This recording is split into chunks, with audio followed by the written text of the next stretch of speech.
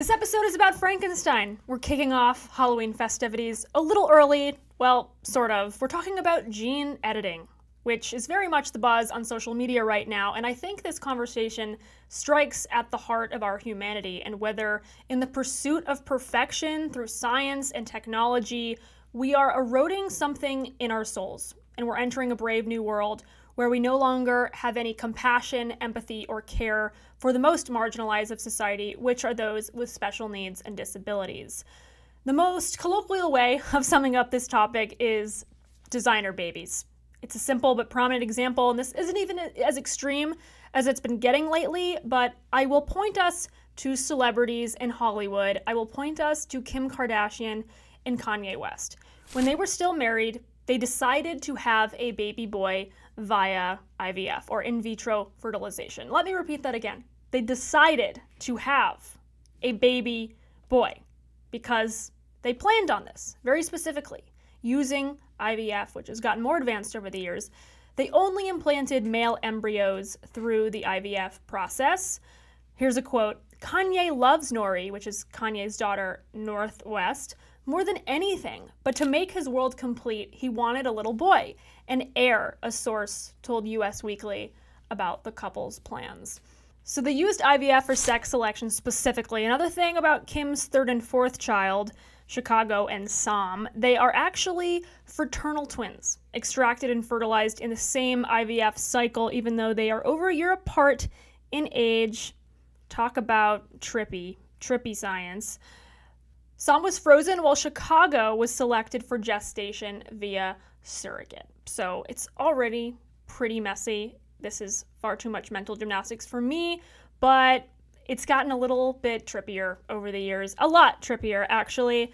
So just like with designer bags, Gucci, Fendi, Prada, it's the elites of society who are trying to make designer babies because they have access to the most advanced reproductive technology first. Those who are lower income, more average Americans, they are not pursuing IVF because IVF is extremely expensive. So rich people are starting to use this to create the child of their dreams, not just to filter out for genetic defects or disabilities or even diseases, serious ailments, whether it's cancer or HIV, but to filter for sex or for IQ. They want intelligence superiority in the child as well. And to me, this feels like treating children not as the blessings to the world that they are, gifts in and of themselves, but as accessories or pawns that we use to inflate our own egos or to get child prodigies that we can live vicariously through. You might be thinking of the utilitarian argument, something to the effect of, oh, well, if we screen out for those serious problems, then maybe there will be less strain on the healthcare system.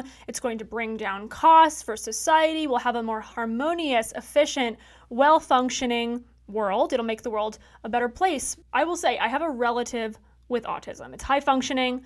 The difference between high functioning and low functioning can be night and day. It's a very diverse, vast spectrum. Low functioning can mean that the child is mute, that the child lashes out at family members, on themselves, self-harms, has extreme anger issues, has difficulty assimilating into society, understanding social cues, probably won't be self-sufficient or be able to live on their own.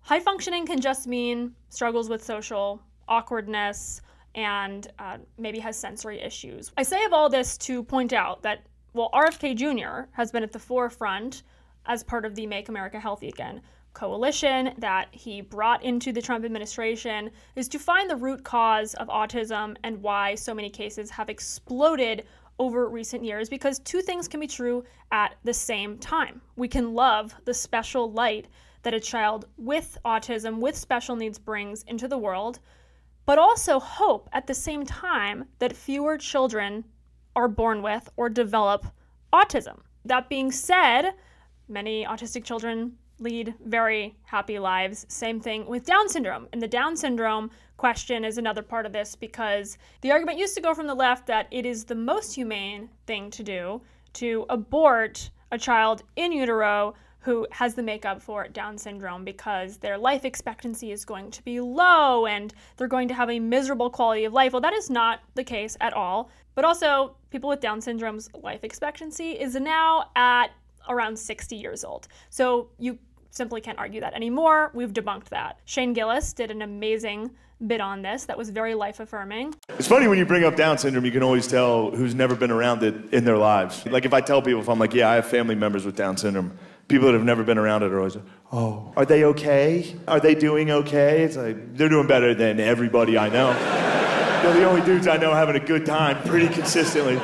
And also, even though these people have developmental delays and social handicaps, and there's many basic things that they cannot perform on their own, I would argue from my own experience and many others who I know who have had relatives with special needs, that it makes you a better person to have that person in your life. And they're people too.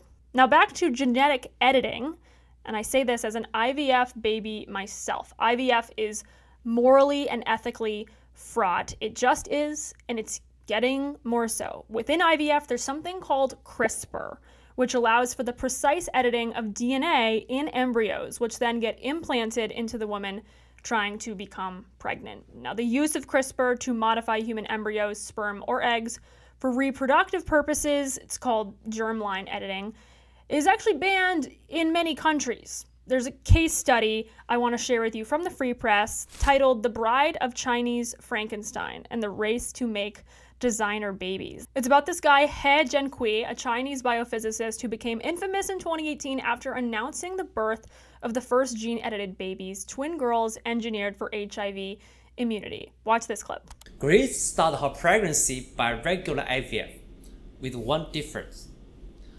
Right after we sent her husband's sperm into her egg, we also sent in a little bit of protein and instruction for a gene surgery.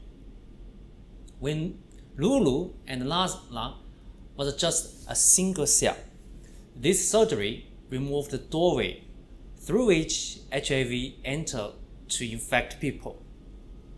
A few days later, before returning Lulu and Lana to Grace's womb, we checked how the gene surgery went by whole genome sequencing. The result indicated that the surgery worked safely as intended. Grace's pregnancy was normal, which we monitored closely by ultrasound and blood tests. After birth, we again deep sequencing Lulu and Lana's whole genome. This verified the gene surgery worked safely. No gene was changed except the one to prevent HIV infection. So he did this experiment, very precarious science. He was actually imprisoned in China for 3 years for doing this. He eventually was let out. He was led into the United States. And now apparently he is eyeing a lab in Austin, Texas, focused on Alzheimer's research and embryo gene editing. Why what he did was so controversial is because CRISPR historically had been used to treat diseases like sickle cell anemia, but what he wanted to do was, and what he did do, was edit embryos, permanently altering not only the babies, but all of their offspring, all of their descendants. And the ethical debate, of course, is that you're kind of treating humans like lab rats when you're doing that. We're not sure if any of this was medically necessary to do, and his experiment risked altering the human germline irresponsibly. But the supporters of gene editing say that it can eliminate diseases and enhance human evolution. This He guy wanted this to be mainstream. He wanted cheap, very accessible gene editing. He wanted to make it like the Walmart of gene editing. A gene surgery that could save a child from a lethal genetic disease like cystic fibrosis or from a life-threatening infection like HIV. It doesn't just give that little boy or girl an equal chance at a healthy life. We heal a whole family. As a father of 2 girls, I can't think of a gift more beautiful and wholesome for the society than giving another couple a chance to start a loving family. The media heaped panic about Louise Brown's birth as the first IVF baby. But for 40 years, regulation and morals has developed together with IVF, ensuring only therapeutic application to have more than 8 million children came into this world. Gene surgery is another IVF advancement and is only meant to help a small number of families. For a few children, early gene surgery may be the only viable way to heal an inheritable disease and prevent a lifetime suffering. We hope you have the mercy for them. Their parents don't want a desired baby, just a child who won't suffer from a disease which medicine cannot prevent. Gene surgery is and should remain a technology for healing. Enhancing IQ or selecting hair or eye color is not what a loving couple does. That should be banned. I understand my work will be controversial, but I believe family need this technology, and I'm willing to take the criticism for them. The twins he created are apparently alive and well. They're 7 years old, but as a triplet myself, I would be really freaked out if I was one of these twins. Now, of course, Silicon Valley is obsessed with genetic optimization because they want smarter babies. This is from the Wall Street Journal. Inside Silicon Valley's growing obsession with having smarter babies. There's Zvi Benson-Tilson. He's a mathematician and AI safety researcher in Silicon Valley, and he's a fan of genetic technologies because he wants to create more intelligent humans to help tackle future existential risks. And he has a nonprofit dedicated to this. Now, this is becoming an industry among these elite big science brains in that part of California. Parents are paying $6,000 to, at the upper bound, $50,000 for embryo genetic screening services that now include predictions for IQ. So the question is this mad science that should be restricted, or is there actually a pragmatic use for this? Natural reproduction also filters out traits that are problematic because our Creator is amazing and actually thought about a lot of this, because most of us standing here today are healthy, are happy. Most of us do not have disabilities. But genetic editing will make it so that there are even fewer, and it'll speed up the process for natural reproduction, filtering out these traits significantly. Startups like Nucleus Genomics and Harrisite are advertising embryo selection based on polygenic scores for intelligence and disease risk. High-end matchmakers are even reporting that tech executives are seeking intelligent partners with the goal of producing high-performing offspring. This is very Elon Musk coded, by the way. Sure, some people are using this technology to screen for cancer, but you just know that the bougie Bay Area couples are crunching the numbers to maximize the chances of a genius child.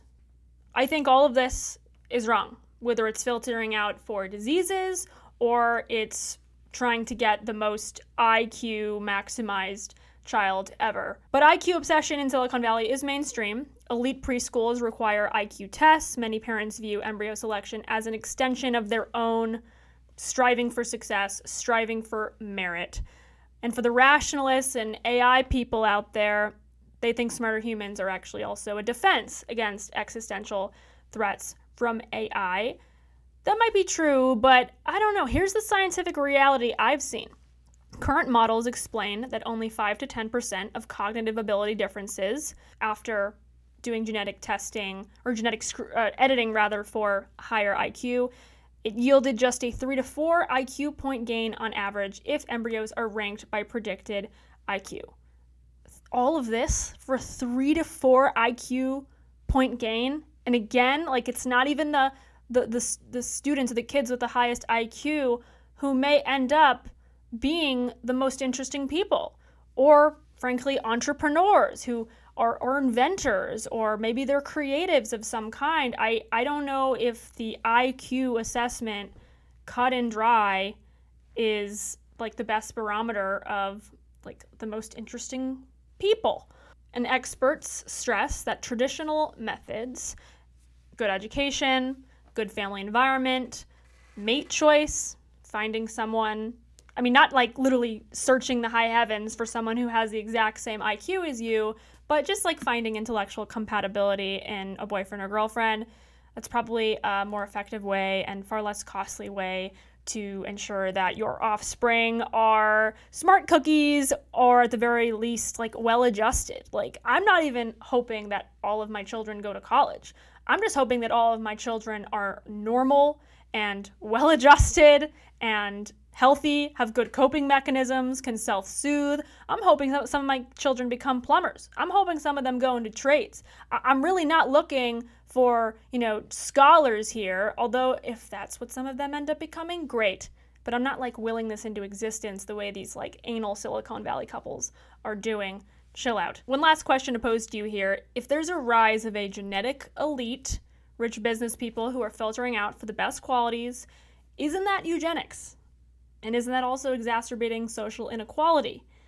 But fundamentally, it's playing God. And as a Christian, I believe that's messed up. Not just because we shouldn't be engineering kids in a lab, but because it also further sidelines those with special needs, and it takes something away from our collective humanity that is very serious and very grave, and I think we are dismissing that.